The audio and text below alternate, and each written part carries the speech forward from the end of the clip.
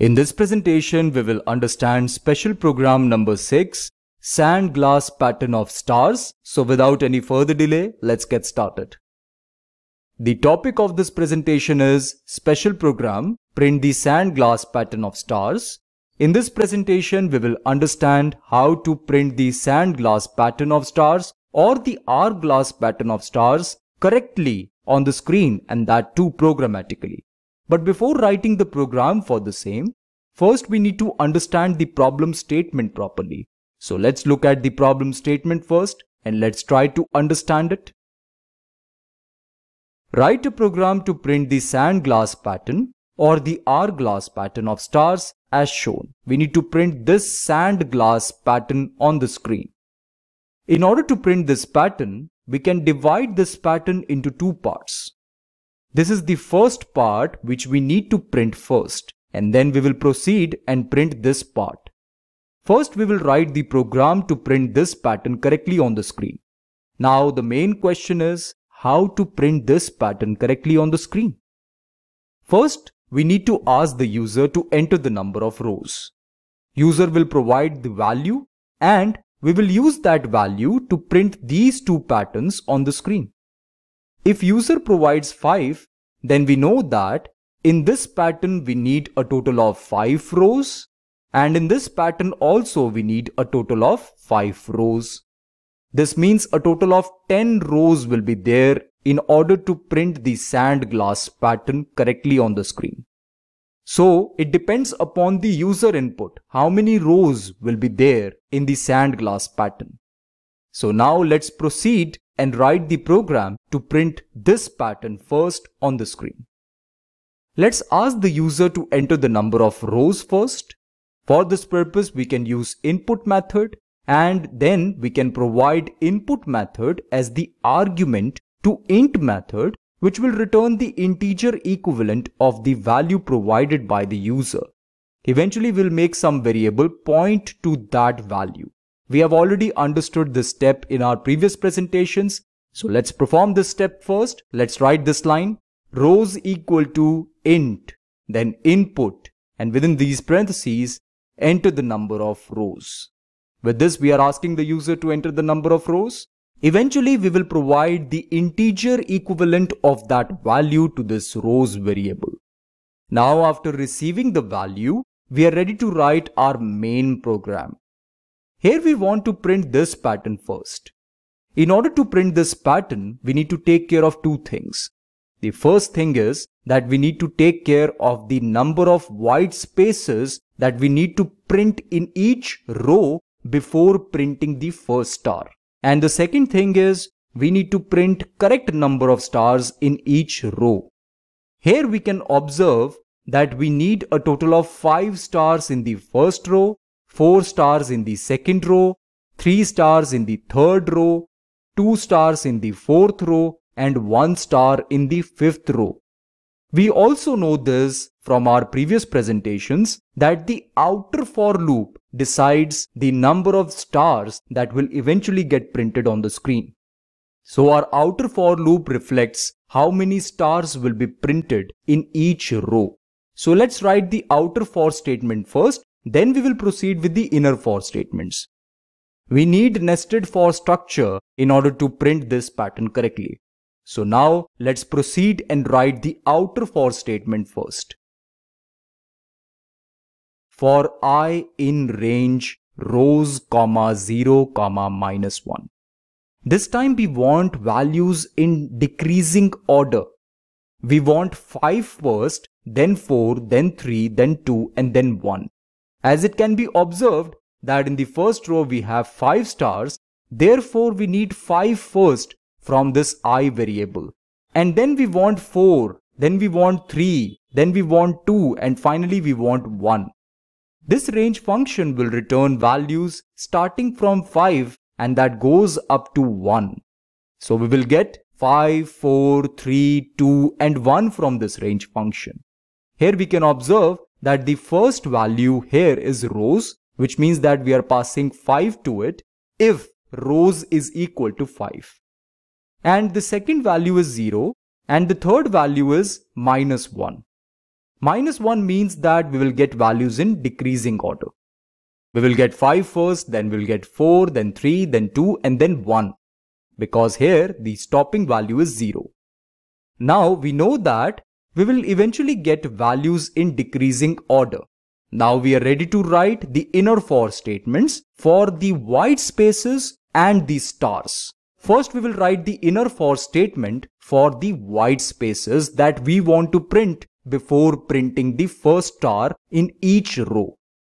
It can be observed from this figure that in the first row we don't want any white space before printing the first star.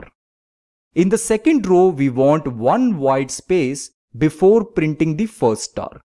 In the third row we want 2 white spaces before the first star. In the fourth row we want 3 white spaces before the first star. And in the last row, that is the fifth row, we want a total of 4 white spaces before the first star. So we need this for statement to correctly print white spaces on the screen. For space in range 1, rows minus I plus 1.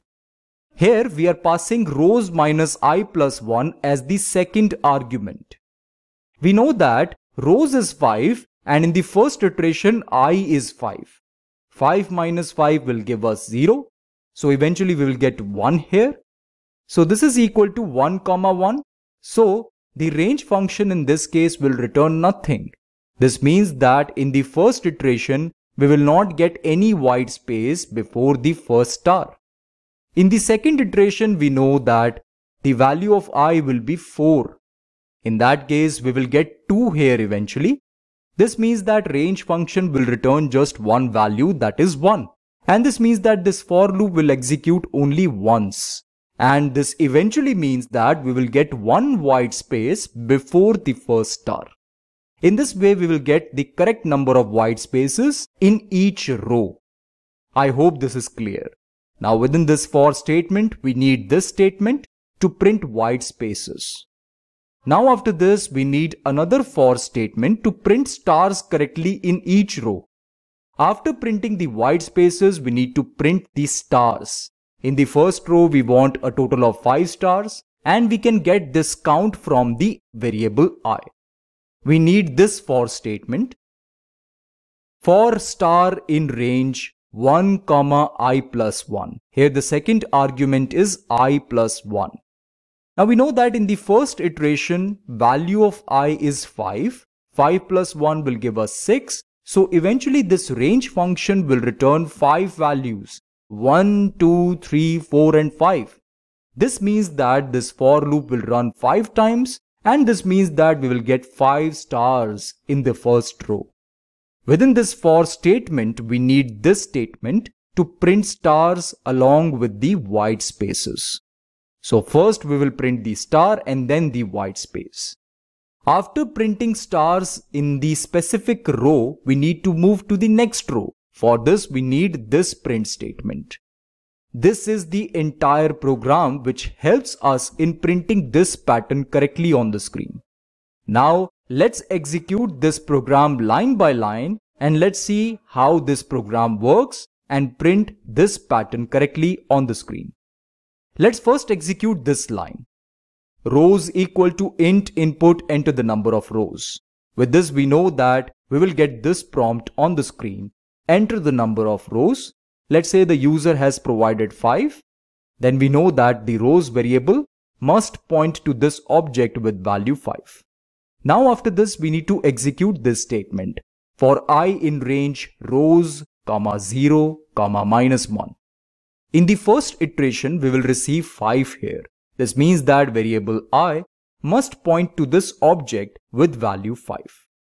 Now we need to execute this statement for space in range 1, rows minus I plus 1. Here we know that rows is 5 and I is also 5. Therefore eventually we will get 1 here. This means we will get range 1, 1 here. From this range function we will not receive anything. This means that this for loop will not execute. This print statement will not be executed. Hence, we will move to this line. But first, let's create variable space. And here this object is empty because we will not receive anything from range function. Now after this, we need to execute this statement for star in range 1, I plus 1. This time, we know that value of I is 5. So eventually this will be replaced by 5 plus 1, which is equal to 6. From this range function, we will receive a total of 5 values, 1, 2, 3, 4 and 5. This means that this for loop will run 5 times. First variable star will receive value 1. Therefore, we can say that star variable is now pointing to this object with value 1. Now we need to execute this statement. So star along with the white space will be printed. So we'll get star along with the white space. After this, we need to execute this statement. This time star variable will receive value 2. Now we need to execute this statement. This means that star along with the white space will be printed. Now we need to execute this statement. This time this value will be replaced by 3. Then we need to execute this statement. Hence we will get one more star along with the white space here. After this, we need to execute this statement. This time we will receive 4 here. Then we need to execute this statement. Hence we will get one more star along with the white space here. After this, we need to execute this statement. This time we will receive 5 here. Then we need to execute this statement and we will get one more star along with the white space here. We are done with all the stars in this row. Hence we need to go to this particular statement, which means that we will now move to the next line. Now we need to print stars in the second row. We need a total of 4 stars and we need one white space before printing those 4 stars. And this will be done eventually because of this program. Now let's execute this statement. Here we know that this time this value will be replaced by 4. Now we need to execute this statement for space in range 1, rows minus I plus 1. This time we know that I is 4. Therefore eventually we will get 2 here, which means that this range function will return 1, and this means that space variable is now holding value 1. After this, we need to execute this statement. This means one white space will be printed on the screen. I am representing a white space with this bar. This will not be printed on the screen actually. This is just for representation purposes. This bar will not be printed in the actual output that we will get from the Visual Studio Code. This is what you need to note. Now after printing this white space, we need to execute this statement for star in range 1, I plus 1. This time I is 4, therefore this will become 5. We will get 1, 2, 3 and 4 from this range function. This means that this loop will run 4 times. First we will get 1 here and then we need to execute this statement. We will get our first star in this row. After this we need to execute this statement. This time we'll get 2 here and then we need to execute this statement. We'll get one more star here. After this we'll execute this statement. We will get 3 here. Then we need to execute this statement. We will get one more star here. Then we need to execute this statement. We will get 4 here. And then we need to execute this statement. We will get one more star here. So eventually we are getting 4 stars in this row. And after getting these 4 stars, we need to execute this statement. This means now we need to move to the next line. I hope up to this point, this process is completely clear. The rest of the process is exactly the same. So now I am just going to print the output on the screen. So we got the first half of the Sandglass pattern correctly. Now we need to print the second half of the Sandglass pattern. And this is how the second half looks like. We now need to print this second half. We already know how to print this second half. This is full pyramid of stars. So now let's write the program for the same. I'm going to temporarily remove this output window and I'm going to show the same pattern for reference so that I can explain the entire program of the second part of the Sandglass pattern. So let me remove this output window and let me show the Sandglass pattern for reference. This is our Sandglass pattern. This time we want to print this second half. For this purpose, first we need to write the outer for statement. This is how our outer for statement looks like. For j in range 1, rows plus 1. This time in place of I have chosen j here. So it is up to you, you can take any variable name. To this range function, I have passed these two arguments, 1 and rows plus 1. Because this time we want 1 star in the first row, 2 stars in the second row, 3 stars in the third row, 4 stars in the fourth row, and 5 stars in the fifth row. We know the outer for statement decides the number of stars that will eventually get printed on the screen. Therefore, it makes sense to provide these two arguments to the range function. From this range function, we will receive values 1, 2, 3, 4, and 5.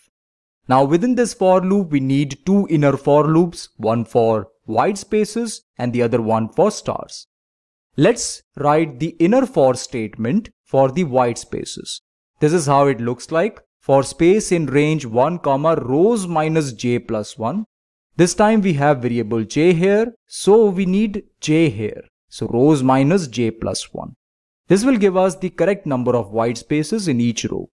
Now after this, we need this statement, print end equal to single quotes, and within these single quotes we need white space character. With the help of this for loop, we will get the correct number of white spaces before printing the first star in each row. Now after this for loop, we need this for statement for star in range 1, j plus 1. And within this for statement, we need this print statement, print star and end equal to single quotes with white space. And after this, we know that we need this statement, print with single quotes. This allows us to print a new line. Now we know how this program works and prints the rest of the stars on the screen. Let me show the complete output here. So this is the output that we will receive on the screen. This is the Sandglass pattern that we eventually wanted. Now let's execute this code in VS Code and let's verify our result. I have opened the folder Python work, and in this Python work folder, I have this Sandglass pattern.py file. In this file, I have written the same code. Now we can execute this code. Let's open the new terminal and let's type this command, Python, then white space, then the name of the file followed by .py extension. So let's type the same.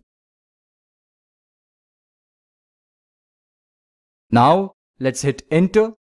We have been asked to enter the number of rows. Let's type 5. Let's hit enter. We are getting the correct Sandglass pattern. Now let's execute this command once again. Now let's hit enter. This time let's enter 10. Let's hit enter again. Here we are getting this pattern. This is the pattern we are getting here, which is the correct pattern and it looks beautiful. So with this we have verified our program.